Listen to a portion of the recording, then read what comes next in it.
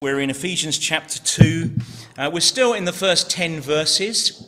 And so we're going to read Ephesians chapter 2 and verses 1 to 10 once again and continue with our look at these verses.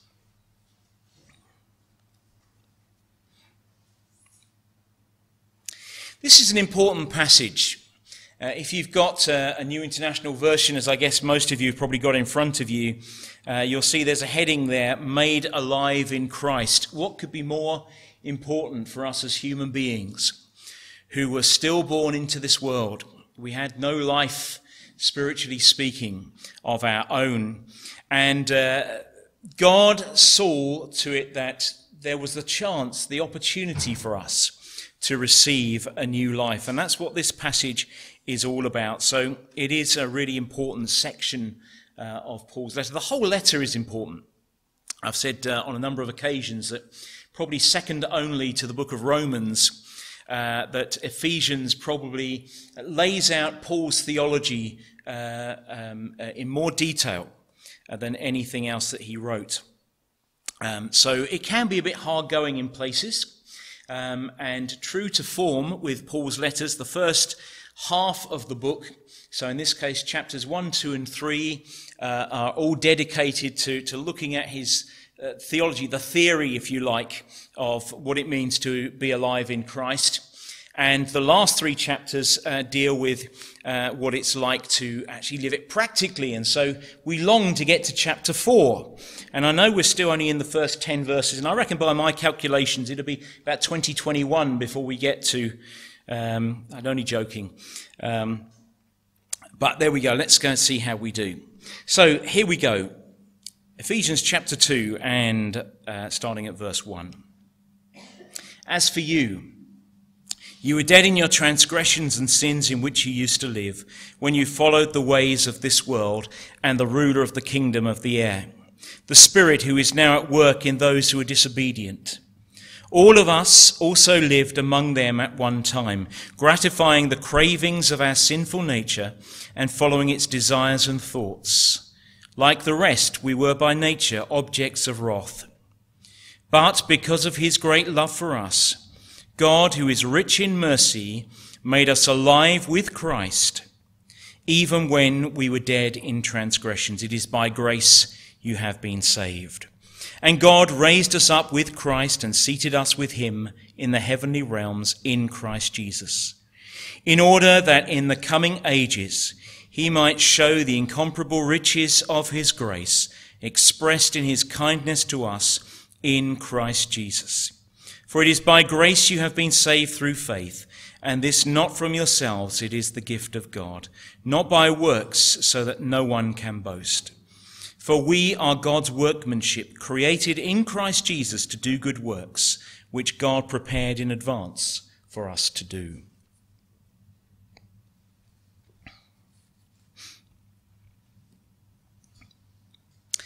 Well, I want to look very specifically this week at verse 7. And in verse 7 it tells us that the reason that God raised us up and seated us with Christ, which is what we looked at last week, and we looked at how Christ's throne in heaven is your throne in heaven. Scripture tells us on a number of places that we looked at that when we get there, he doesn't just say, take a seat in the grandstand and look on.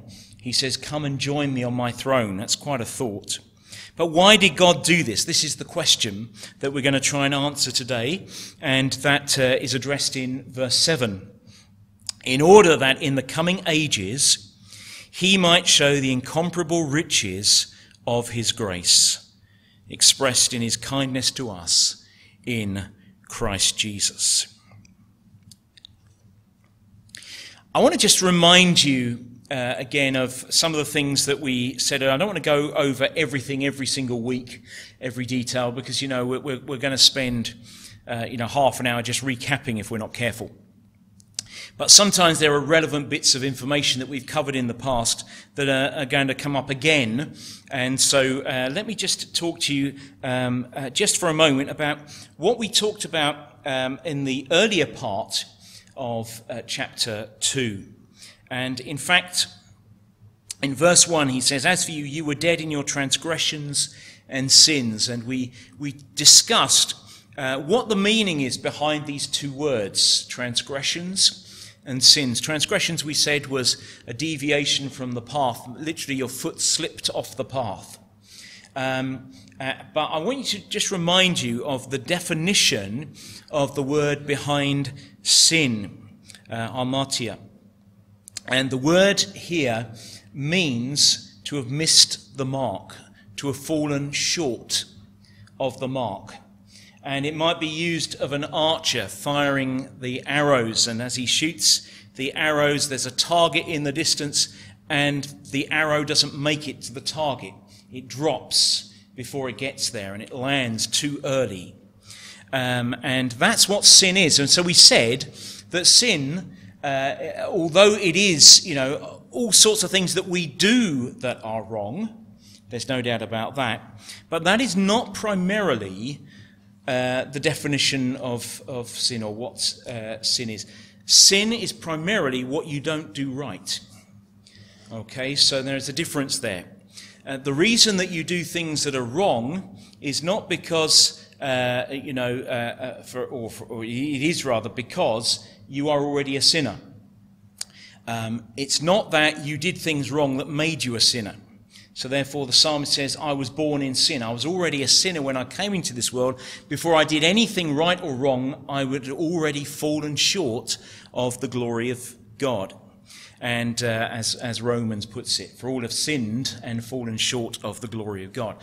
So sin is this idea that we are unable to attain the glory, the perfection of God. We can't reach it. No matter how much you try, no matter how good you are, no matter how many good deeds you do, you will never, ever reach the greatness and the glory and attain the height of God. It's absolutely impossible. You're doomed before you start. And the sad thing is that there are still so many people in this world who are trying by works to earn their way into God's good book. They're still trying it. And so, if you challenge an awful lot of people on their position with Christ, they will defend it by saying, I'm not a bad person. You could press that a bit further. What do you mean you're not a bad person? Well, I don't do bad things. In fact, they might even say, put it more positively, I try to do good things. And that's how people act. They think that by doing that, they're all right. And that is self-justification. That we are looking at ourselves and saying, I'm not actually that bad. Compared to what? Compared to the other people around me, presumably. That's the only measure that you've got. So I look at the people around me and I say, those people are not as good as I am, or I am equally as good as they are. Or I try to do better than the people around me. Now, that's a noble thing, but it's not a righteous thing. It's noble in the sense that, of course, we should want to do good to all people. Scripture tells us that. Do good to all people, especially to those of the household of believers. But that is not good enough. We still have to deal with the point that when the arrow was shot, it fell short. It didn't make it to the target. What are we going to do about that? And that's where Jesus Christ comes in. And so I want you just to keep that in the back of your minds for now, because as we move on, we're going to see why that's now important to today's argument. So here we go into verse 7. God, he's raised us up from the dead. We were dead in our transgressions and sins. We were actually showing and displaying and proving that we were completely spiritually dead by the way in which we conducted our lives. And you might be looking at yourself saying, hang on a minute. I'm not going to tell anybody here, but I still do things that are wrong. That's my little secret. Well, it might be something that you're aware of, but the truth is that we all know that you do things that are wrong. Now, I'm not saying I know specifically, but what we know is that all of us are still people who are susceptible to do things that are wrong. We're still sinners. We're still trying to walk with Christ and to follow him, and we make mistakes and our foot slips from the path from time to time. We know that goes on. But I would just say, actually, I think this is very helpful. I once heard a pastor talking on this subject, and he said this. He was talking about people who feel so much guilt, Christians who feel so much guilt because they're still battling with sin. And it is absolutely true that from time to time, and for some of us more than others, that we are battling away and we just don't know how to cope because we keep going back to the same things. We know we're forgiven, but we keep going back again and again. And I just found it quite helpful that this particular pastor talking on this subject, he said, I want you to think, though, about not so much concentrating on the fact, oh dear, I slipped up again, but how do you feel about how you slipped up again? Do you take the attitude, I slipped up again, but it's okay, it's all right, there's enough grace to cover it? That I know every sin's forgiven, so it's all right, I don't need to worry about it. Or are you remorseful about that?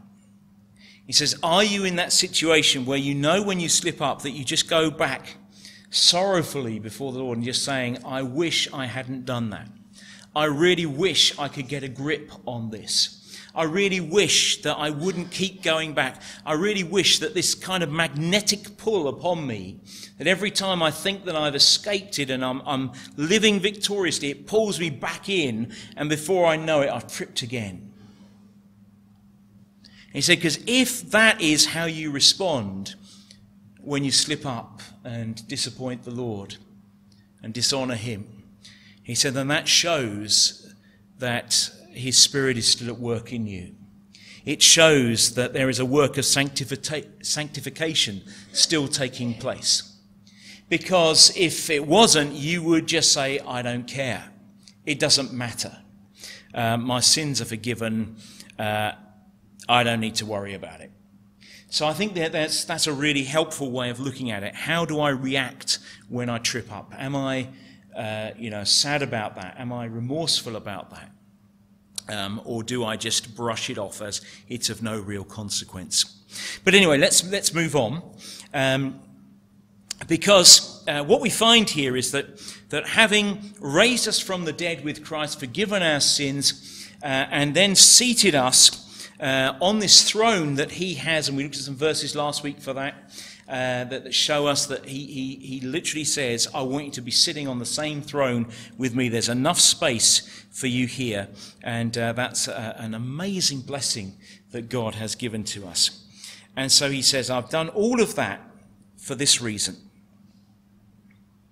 In order that in the coming ages, and notice that's plural, in the coming ages he might show the incomparable riches of his grace.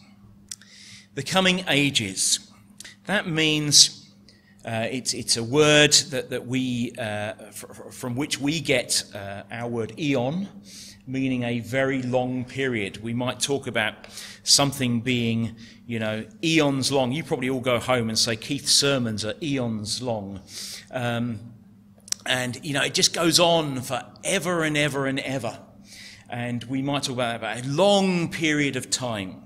And so when he's talking about the ages here, he's not talking about time as in a set period of time.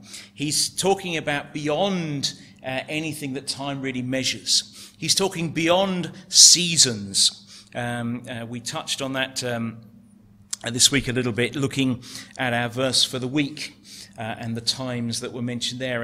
And so in that passage. And it's not a kairos moment, a season. It's talking about, these endless times, but they're ages, more than one. So he's not just talking about eternity to come. I believe he's talking about from here and now. And you might not understand this as I don't understand this, but there is a sense in which that as Christ has taken his place, that you are already seated with him on that throne. How can that be? Because you're still here on earth. And you might say, but surely I only take my position on that throne when I get to glory. That's true. Of course it is. Apart from, of course, we have finite minds and we can't understand God's infinite nature, the fact that he's outside of time. But look, here's the thing, that even before the creation of this world, there was a throne already in heaven. And on that throne sat the Lord Jesus Christ. God the Father is there. The Holy Spirit is there. They're all there on that throne. But what we may not realize is that right from that time, that there was a place reserved for you there too. It had your name on it. Literally, it was a space saved for you. Because as they look into the whole of time and eternity, God is able to look and to say, one day I will need a space for this person, for that person. And he names them by name. And Jesus says, I need room on my throne for all of you, name by name. And you're going to have your place. It's reserved. It's just for you. Nobody can take it. And that fits in with this great doctrine that we've often talked about of election and predestination. The fact that God knows the end from the beginning, that nothing is a surprise to him, that he had you in his hands even before he created you. He knew all about you. He knew the choices you'd make in life. He knew whether you would accept or reject the message of the gospel. And he knew that whether you would need a place or not in glory. Now, if he's got a place for you, it's absolutely secure. I can tell you one thing for absolutely sure, that there is not going to be a single spare seat when we get to heaven. You know, the Bible talks in a couple of places about a full number of people. Don't get stuck on exact numbers. Don't start thinking, is that what the 144,000 people are all about? That speaks about in Revelation. Because if you do that, number one is you've misunderstood the passage. Number two is you suddenly become like the Jehovah's Witnesses and start trying as hard as you can to make sure you get your place. Because there's only 144,000 of them. And let's be honest about it, over the years there's been an awful lot of Christians who've walked upon this earth. An awful lot of believers. He's not speaking about that. In fact, he speaks about an enormous crowd that no one could count. He says that's how many there are, so don't even try counting. There is plenty of room. But look, here's the thing, that when God is going to call time on this earth, he will do it at exactly the right moment. Not a moment before, not a moment too late. He will do it when every single person whose throne position is reserved in glory is already safely accounted for. And at that time, I believe, is when the Lord returns. It's at that time that he says time is up on this earth. And he won't do it a moment too soon. But I think that Jesus has taught that too. When we think about some of the parables that Jesus taught, I'm thinking about the parable of the banquet. And you remember the parable there that Jesus taught and told. And he said, he went out and he invited all the dignitaries. And when the dignitaries came up with all their excuses as to why they couldn't come to the banquet, the master of the house, the king, he gets really upset with that, and he says to his servants, I want you to go out into the highways and the byways and compel them to come in. And so they go out and they invite everybody they can possibly get. And he says, my house is still not full. Go out, get more. Because my house has to be full. And when God fills his house, say there are no spare seats. None whatsoever. So you need to be sure, absolutely confident in your own faith and understanding that your seat is reserved.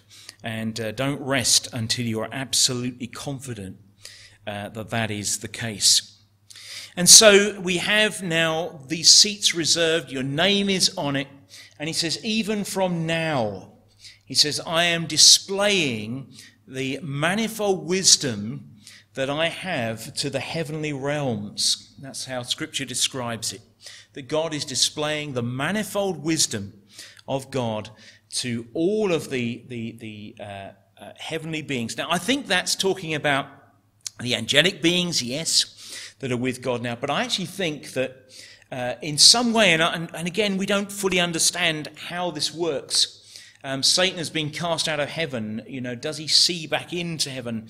I'm not sure that he does. But I think what he does see is this, that Satan, who we're told prowls around the earth like a roaring lion, that's now his domain. What does he see? He doesn't see your throne exactly in heaven, but what he sees is you. And he sees the amazing work of God, the grace of God at work in your lives. And he knows those that God has chosen for himself. He can see those that he has picked out and that God has separated out, the sheep from the goats, so to speak. He can see the difference between you as a believer and somebody else as a non-believer. He is not fooled. We might fool one another. We might sometimes even kid ourselves. But trust me, he knows. He's an expert at looking for God's flock. He sees them. And he will do whatever he can to try and destroy those people. But what he sees is that God is taking people like you and me, who we might have washed our hands of, and he says, I am making them daily into the likeness of the Lord Jesus Christ. And that's quite a thought, isn't it? Just think about how Jesus came to this earth. He walked upon here for a few years of ministry, and in that time he gathered to himself disciples. Now, when you start to look at the disciples that Jesus chose, any other human being would not have chosen those men. They had so many issues, so many problems, completely uneducated. Peter very often acted like a complete buffoon. Why would you have him, and particularly as he was going to become the prominent one? Why would you have somebody like Judas, who you knew was going to turn his back upon you? Why would you have somebody like Thomas, who would just struggle with belief? Why? Why would you have all these people? Why would you not go and pick somebody like, for example, as we sometimes call him, the rich young ruler? He would have been a great candidate, wouldn't he, for Jesus' disciples? He was well educated, he was wealthy, so he could have contributed to the mission. He was well versed in the scriptures. He led a very pious life, and he came to Jesus one day, almost volunteering to become part of the inner circle, and Jesus turned him away. Not because of Jesus didn't like the qualities that he had, but because, Jesus had already picked the ones that he was going to work with. Jesus didn't necessarily turn his back on educated people. I suspect that Matthew was highly educated, for example. Paul himself speaks about those that had come to faith. And he says to the church, I think it's the Corinthian church, isn't it? But I may be wrong on that. When he says, not many of you were noble when you were called. Not many of you were of distinguished people. Not many of you were notable. He says you were nobodies when you were called to the grace of God. And that is true of the majority of people, even to this day, who are called to follow Jesus. We're ordinary people. We're nothing special. We're just, people going about our lives in an ordinary manner. But he puts his love upon us, and he takes us out of the crowd and singles us out for salvation. It's an amazing thought of what God does. And in doing that, what he's doing is he's showing to all of the spiritual world that's out there, that's watching what God is doing, and saying, you might think that I'm a fool for taking the lowly and raising them up, for taking the humble and putting them on a pedestal, for taking those who are weak and making them strong. But look, what God is doing is this. He's showing that he, in his almighty power, can take the most insignificant of people in this world and turn them into something for his glory. Isn't that amazing? That there is still chance and opportunity for anyone and everyone. That no one is beyond the reach of God's grace. He even sometimes takes those who seem to be the worst people on this planet and he turns them around, transforms their life. And he kind of laughs, if you like, at Satan and says, see what I've done to that one. You thought that person was doomed. You thought there was no hope. I'm going to show you how great my power is. And in that way, what is happening is it's like God is displaying his power through us and showing, this amazing richness of what he has to offer. And that should be a tremendous encouragement for each and every one of us. And so starting now and going on through all of eternity, there will be awe and wonder that God has saved who he has saved, that God has saved the number he has saved. When you think that there was not one of us that was worthy to be saved, and yet we're told that sitting on that throne in heaven with him will be such an enormous number that nobody can actually count them.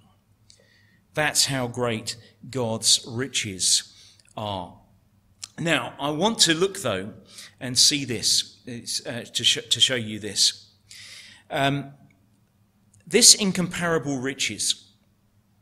This is a fascinating word. The word that's actually used here, it's kind of, if you like, two words put together.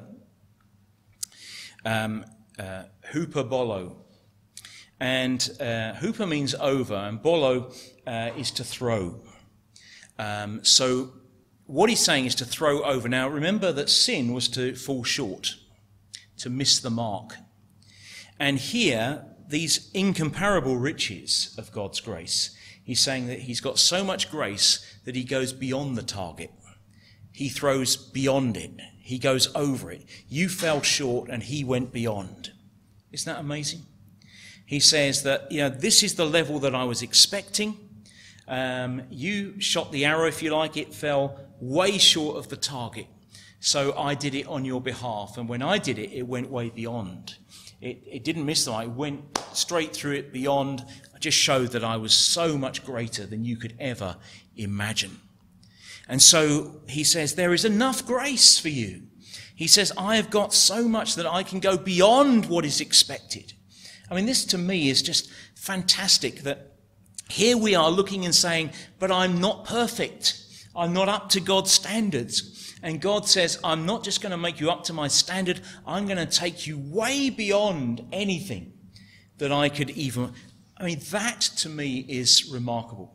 How does he do that? Well, here's the thing, you see. If he was going to make you just good enough, just to hit the target and hit the target alone, what he would do is he would forgive your sins, he would give you a new life, he would welcome you into his kingdom, and that would be it. You would just be a subject of his kingdom. But look, the riches of his grace is this, that he didn't just save you, but he then poured out so many blessings that you did not deserve. This is the difference, I think, between grace and mercy. Mercy is the fact that God is lenient with us when he should be much harsher with us. And grace is to say that he gives us much more than we ever deserved. And let me just read to you actually from Psalm 103, because I think it fits in so beautifully with this passage. Reading from verses 8 to 12. The Lord is compassionate and gracious, slow to anger, abounding in love. He will not always accuse, nor will he harbour his anger forever. He does not treat us as our sins deserve, or repay us according to our iniquities. For as high as the heavens are above the earth, so great is his love for those who fear him. As far as the east is from the west, so far has he removed our transgressions from us. As a father, I'm going to read verse 13 too. I think this is great. As a father has compassion on his children, so the Lord has compassion on those who fear him. He's showing his compassion. He goes on to say he knows our frailty. He knows that we are formed from the dust of the earth. He knows that we are weak, and yet he still shows his compassion upon us, that he removes our sins, not just taking them away from us, but as far as the east is from the west. He says, as far as you could possibly imagine, he's taken away everything that is wrong in you. And he has given you, in place of that, a righteousness that does not belong to you. And he has made you and clothed you in the righteousness of Jesus Christ. He says, therefore, every benefit that belongs to Jesus, he says, you are also going to benefit from too. So he welcomes you into his kingdom as a forgiven person. And he says, I don't just want you to just become a citizen of heaven. He says, first of all, he says, I'm going to adopt you into the family. I'm going to be able to call you my very own child. That's the first thing. See, this is where his grace goes way beyond the target. The target is to forgive you. The target is that you need to have new life. And if he can forgive you and give you new life, the target is reached. But he says, then I'm going to go beyond. I'm going to throw beyond. I'm going to give you adoption into my family. And he says, and when I adopt you into the family, he says, every right of a child of mine is yours too. Now, in the family, there was only one heir. So if you take, for example, the account of Jacob and Esau when they were born, and you remember that Esau was the firstborn, and then he sold his birthright for a bowl of soup. Basically, he lost all his blessings to Jacob. Now, we know Jacob was a deceiver, and he didn't do everything honourably. But that aside, all of the blessings that should have been Esau, he passed on to Jacob so easily. And Jacob inherited the blessing instead of his twin and slightly older brother, the firstborn, Esau. When we come into Christ, the firstborn is Jesus. And we're not even twins with him. He is the firstborn. Therefore, he is the one who inherits everything. He is the one who is the heir to all that belongs to the Father. And yet in Christ, he says, I'm going to make you joint heirs, co-heirs with Christ. Co-heirs. That everything that belongs to him is yours. So he's adopted you into the family, and now he's made you a joint heir with his one and only Son. Now, Jesus could, of course, have kicked up a fuss and said, hang on a minute. Why give it to them? I actually went to that earth to die for them, that the target might be reached. And now the decision is to give them everything that belongs to me. But Jesus doesn't act like that because there's nothing selfish within him. In fact, he longs to give to his brothers and sisters as well. He says, I want you to have what is mine. I want you to be part of this. That's why you have a place on his throne with him, that we may rule with him. He says, everything is mine. It's yours. This throne, it's yours. You're in me. And therefore, being in Christ, in him, everything that is Christ's is yours. And this is just such an amazing thing, that God shows the incomparable riches of his grace. We're going to have to deal with exactly what grace is a little bit more when we come to verse 8. We've mentioned it a number of times and in chapter 1 too. Verse 8 tells us it's by grace you've been saved. And that's a very well-known verse, so I'm trying not to go too far ahead with describing grace, but I think I just need to say just a couple of moments on this. That grace, it seems to me, is an abstract concept. And I think for that reason that many of us find that very difficult. What do I mean by that? It's not something physical. I have in my hand here a device, an electronic device, a Kindle, and you may not understand what a Kindle is. Perhaps you do, but you may not know what a Kindle is. And if you don't, I could take this Kindle to you and I could say to you, I'll tell you what, let me give you a quick lesson in how to use the Kindle. And maybe, bring it back next week. I'll leave it with you for a week. You can play with it and you can read some of the books that are on there and just experiment with it. And then you will understand what a Kindle is. You can't do that with grace. I can't say to you, here is an object, this is grace, go and play with it until you understand it. And so I think there's a lot of misunderstanding or a lot of perhaps not full understanding of what grace actually is. I did a study of the word grace through the scriptures this week. And as I was going through there, the one thing that really struck me is that we don't really see much of a mention of grace until we come to Paul's writing. It is there occasionally, but until you get to Paul's writing, we don't really see much of grace. And I would estimate that of the 100 or so references to grace throughout Scripture, probably I would say 1/5 of those are all in Paul's writings, and the rest are outside. The majority are in the New Testament, and in fact, until you get to Paul's writings, there are only about 20 references to grace, right up from the beginning of Genesis right through. You'll find that there is only one reference that I found to God's grace, as in a saving grace, mentioned in Scripture in the Old Testament, in the Psalms. There's one of the prophets kind of mentions something, but I don't think it's really speaking about a saving grace. It's talking about a different kind of grace that God had upon Jerusalem. So there's not much of it in the Old Testament mentioned. Occasionally it talks about God's graciousness and that he acts graciously. But when you come into the New Testament, again, you don't find much in the Gospels mentioned of grace. So when you get to Paul's writing, that suddenly we find grace is spoken about again and again. The book of Romans speaks about grace many times. The book of Ephesians speaks about grace many times. Now, I said that Romans and Ephesians are probably the best examples of Paul explaining the theory of understanding God, the theology of God. Therefore, it's significant, I think, that it's Romans and Ephesians that mention grace perhaps more than any other books in Scripture. This is a concept that we need to understand. It covers so much that when we talk about God has forgiven our sins, we're talking about the grace of God. You did not deserve to have your sins forgiven, but God forgave you anyway.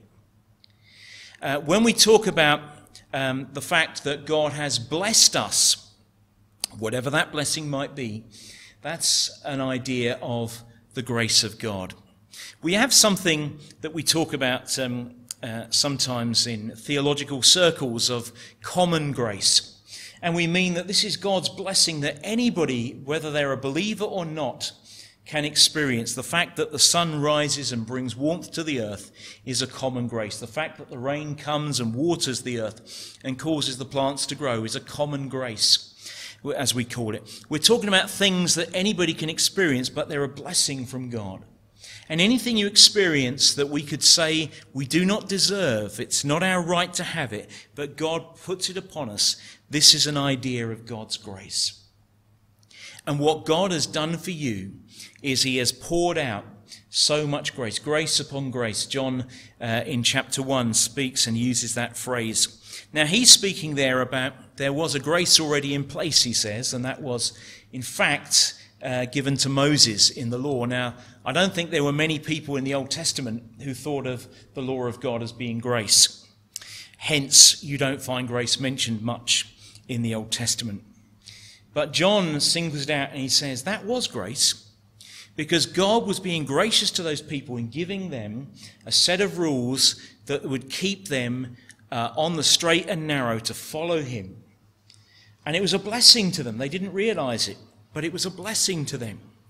But now he says that in Jesus, he's put another grace on top of the first grace. He's poured out grace upon grace. And what we find is that now we could say that he's poured out grace upon grace upon grace. Because what he's done is he's given you everything that you need in order to receive eternal life and so much more. He just keeps pouring out his grace. And you do not deserve, and I do not deserve, to have anything of blessing from God whatsoever. What we deserve, as he says here, and we read here in chapter 2, is that we were by very nature objects of wrath of God, objects of the anger of God, that we actually deserve to have him pouring out nothing but his absolute fury upon us. But he doesn't do that. Instead, he shows you his kindness. And so, the riches of God's grace, which is unlimited grace, there is no limit to it at all. He just keeps going and keeps going and keeps going. And you're in receipt of that, and you're in receipt of that now. This isn't something you have to wait for later on. You'll keep on receiving. But even now, you're in receipt of God's grace. And I want you to get excited about the whole idea that God does not treat us as our sins deserve, as we read in Psalm 103. He does not treat us as our sins deserve. Instead, he pours out more grace upon us. He knows our weaknesses, he understands our frailties, and still pours out his grace upon us. He acts in total kindness to us because of his great love for us, which is another example of his grace. If you're not sure about God's grace, if you don't fully understand it, I want to encourage you to explore it more. So we're going to come on to that a bit more next week, but I want you to explore it more. I want you to understand that God wants not just the best for you, but the very best. The best that he could possibly give to you, he wants for you.